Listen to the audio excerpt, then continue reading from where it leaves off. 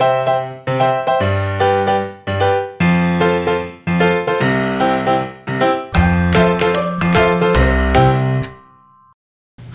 my name is Lynn Schmitt, and I am the author of the book, The Art of Mixing Textiles and Quilt, recently out with C&T this July. And I would like to give you a brief overall on one of the projects. That would be Echoes of Italy. It was a project that we recently did and were inspired by what we saw in the atmosphere and the countryside of Italy. People often ask me, where does your inspiration come from? And the easiest way I could think to share that with you was to bring this image of some of the photographs which I took while I was in Orvieto. I am fortunate enough to teach there 3 times now, going back for my 4th, and excited to share with you some of the evolution. Sometimes you start your palettes with a fabric, sometimes you start it with a concept, sometimes you start it with an image that is something you've seen, something you've experienced. In this case, in Echoes of Italy, it was the countryside. These are images that were from the market and the architecture and the general Tuscan golden feel that you get in the countryside itself. We developed this palette, as you can see it expressed, and most of our projects, as you find them in the book, there are 14 projects in the book. Most of them are very scrappy. They deal with eclectic textiles. Certainly their base is cotton. We deal with the cotton as the go-to, but they affectionately refer to me as the quilt heretic in that I digress from the normal cotton palette into many other alternative fabrics. So let me share that with you, and you can get a brief idea of how you might develop your own palettes as you approach any scrappy project, whether it's in the book or someone else's. When we looked at this particular palette, what was I most inspired by was certainly the golds, the greens, the eggplant colors that were prevalent. And you can see that here again as you look at the color palette itself. Certainly the first place we go is cotton.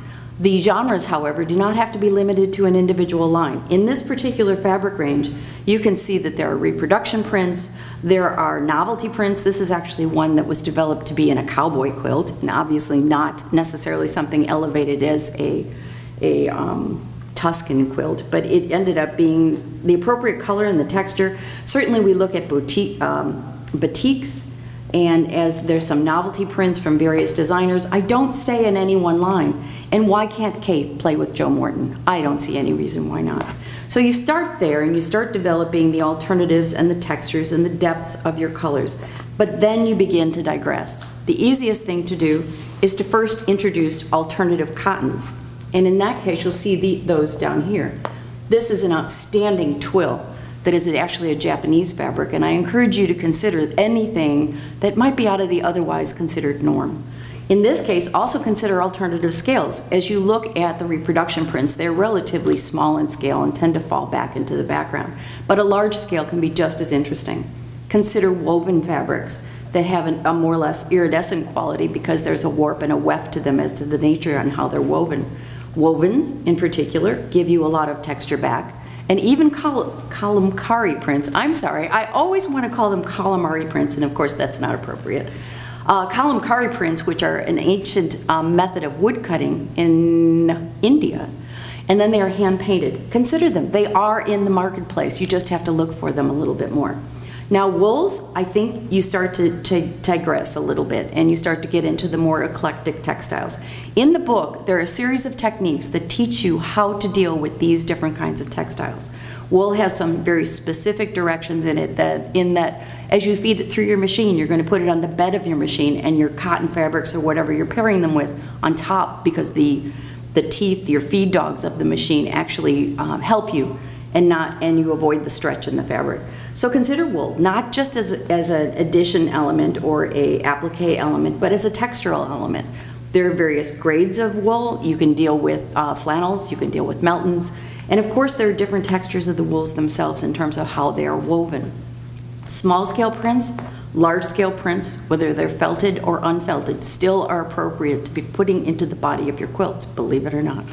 Certainly you can consider wool as a component of your quilts. You can put them into the interior and the body of your quilt as easily as you can apply them to the borders and some of the feature elements within it.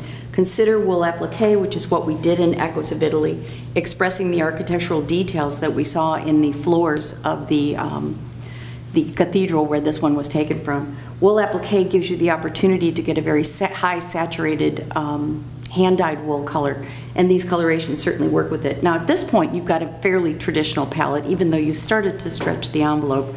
But let's go one step further and consider going out to yet a few more textiles that might be interesting in your palette. My favorites tend to be the silks, and the silks are quite diverse. Silks are often, this is a silk and cotton blend, which is called Silk Radiance. This particular one is a woven silk, and it in itself gives you both the color and the saturation, but as well as the texture. This is a textured silk maca. Silk maca means nothing more than raw silk. And it's a question of how heavy is the slubbing in the fabric. This particular one was used as the background on this project. In the silk maca, which is a flat weave, you get a matte shine to it, but never can you slight the Dupioni silks. The Dupioni silks have this beautiful radiance that you can't get in any other fabric. And if nothing else, consider using those. The key word to that, interfacing. You have to use interfacing, in my opinion. And how you might ask how we'd know these things? Well, I made the mistake so you didn't have to. Interfacing prevents the inevitable pulling apart of the seams. You don't want to go through a whole construction of a project and then ultimately in its use find that it's fraying out on the seams. A little bit late to have that problem. So always interface it. The instructions, again, are in the book, and they give you a pretty good primer on how to work with an awful lot of this. So interfacing on silk Dupioni, and obviously the colors are rich and deep and have a certain sheen to them, and never slight the fact that home deck can be used in your quilts.